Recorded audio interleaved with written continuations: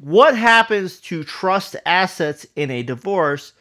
Or, in the alternative, can you use a trust to avoid losing assets in a divorce? Now, this is a question that has come up for one of our viewers.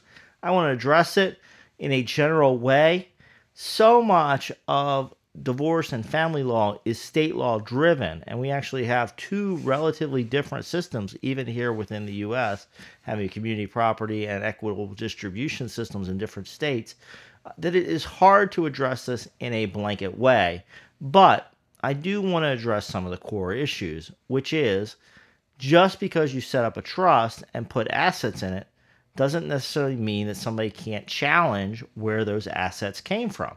In fact, one of the things we've talked about here on the channel in the past is asset protection and how doing asset transfers generally has to happen before an event happens. And we're usually thinking about liability versus divorce. But very similarly, once you're in a marriage and you are building assets together, perhaps they're community property, perhaps they're just equitably part of the marriage, if you start trying to move those assets around and plan with them without the consent of your spouse, you may run into issues later under your state law. So it's something you really need to plan around and get a good legal eyes on it, depending on what you're trying to do.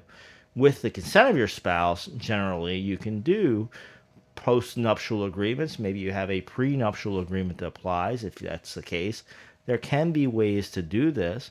Perhaps you've maintained separate property accounts through the marriage.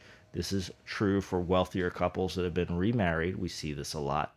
There are ways to do it. But in general, just setting up a trust and moving assets to a trust is not necessarily going to bypass your state family law. So that is still going to be in play. It may change what happens to those assets in the trust in the event of a divorce. There is going to have to be consideration for that.